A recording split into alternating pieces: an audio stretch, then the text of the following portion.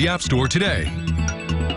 Now, from your weather authority, meteorologist Ron Rhodes. Plenty of sunshine to start 2020. Good looking start on this first day of the new year. So at least we've got that going for us weather-wise. The temperature's going to be up around 50 degrees. The average high is 41, so about 10 degrees above the average there. And not the wind that we've had the past couple of days. We had some gusts 35 to 40 miles an hour last 2 days. Not the case today. There's enough of a breeze out there to know that it's out there, but that's about it. So we take a look at the flag that is fluttering a bit in the breeze just off the Lloyd Expressway. That's our MCF construction camera at Deaconess Gateway. And the traffic is just rolling along. Good to see that. Also nice to see some northbound traffic on 41, southbound traffic not having any issues as we look down from our Heads Construction Tower cam and look off in the distance to downtown Evansville and a beautiful blue sky. Speaking of beautiful blue skies, there's our Bassett American RV camera. Looking to the east, it was a golden start to the day today. The sunrise, the first sunrise of 2020 was a good one. The last sunset of 2018 or 2019 was a fantastic one, and I've got a couple of pictures to show you in a second. Smothers Park basking in the sunshine. I would imagine there are probably some kids running around down there. Good day to do that. And of course, the kids are off school, although some I think are heading back as early as tomorrow. In some school systems. 46 degrees right now with that south-southwest wind kicking a little bit at 14 miles an hour. But at the same time, it's going to be in that 5 to 15 mile per hour range throughout the day today. Can we do a temperature run? 43 degrees French Lick, 44 degrees in Lagodi. Do we have a 45 out there?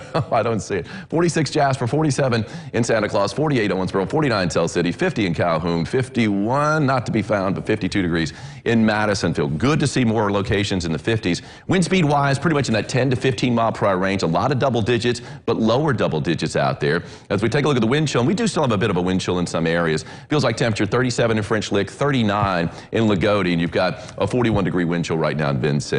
Check out this sky from last night. This is from Owensboro along the riverfront. That is Chris Conley, a storm chaser extraordinaire, but he was a sunset chaser last night, and he takes some really cool time lapses. Great follow, by the way, on Twitter. Mean Motion Media. You can also check out a lot of his work there too. Angela Hancock from Newburgh. That's a little darker, moodier sunset, but still a beauty.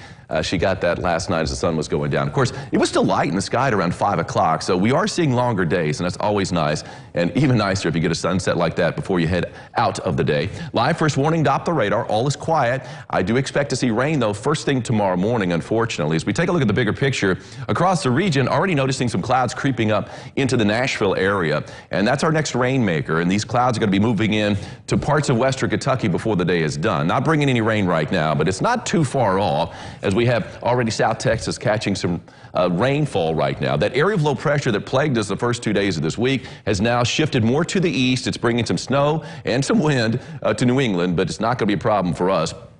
This one is going to be our next problem, though. Take a look at Future Tracker, kind of time things out. As we go through the day today, again, a few extra clouds in play later on this afternoon, western Kentucky, as this system kind of creeps in. Partly cloudy sky tonight. Here we are just after midnight. By first thing tomorrow morning, though, a lot of clouds across the tri-state. Thicker clouds down to the south, and here comes the rain. Not long after the sun comes up behind the clouds, we're going to be noticing the rain. Best chance for rain tomorrow will be in western Kentucky during the morning. And then as we head into the afternoon and evening, now we're starting to see the chance for rain picking up southern Illinois and also southwest Indiana. And we all have a chance for rain tomorrow morning. It's just the best chance is going to be down to the south. And then as we roll into the overnight hours and first thing on Friday morning, now we're starting to notice some heavier pockets of rain that are going to be out there as another wave kind of works its way in. Check it out. Midday on Friday, a lot of rain. And on the tail end of this, Friday night into Saturday morning, it is going to be getting cold enough. It looks like we could be seeing a little snow mixing in with that rain. And I wouldn't be surprised if first thing Saturday morning, north of 64, we had a little dusting of snow as the temperatures get much colder as we head into the weekend. Rainfall amounts plentiful in a lot of areas. I think better than an inch for most of us, and kind of like the dousing that we had this past weekend.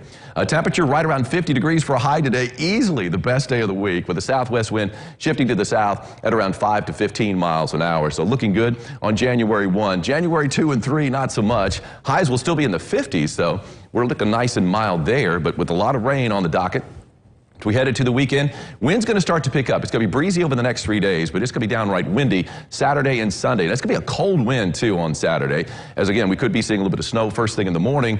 And then we are going to be dry on Sunday, so that's going to be the better of the 2 days over the weekend and about 10 degrees warmer with that high in the upper 40s. And then as we head into next week, you can see Monday and Tuesday, 47 and 45, a little above the average for this time of the year. So nothing brutally cold out there, Gretchen, which I think is fantastic. Because a lot of times, you know, the first day of the new year, you're talking about wind chills around 0, if not below 0. Right. Not the case for the next 7 days. And I think you need to keep wearing those suspenders. Oh, yeah. Well, it is Roaring 20s 2.0. Yes. Where's your flapper hat? It's on the Daybreak set over there. On over there. I know, I need to put it on. All right, we'll be right back.